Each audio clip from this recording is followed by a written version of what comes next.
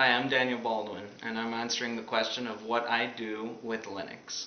What I do is mostly sit around in a terminal environment like I have right here, and I create and manage and use LAMP environments all the time, so I don't need a GUI interface.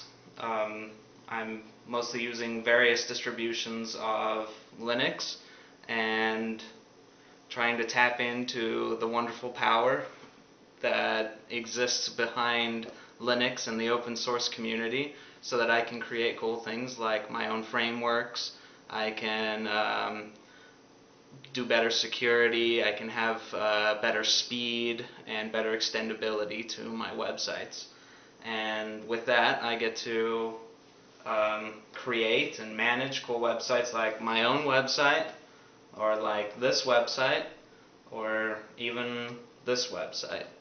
And it all runs fine. And that's what I do with Linux.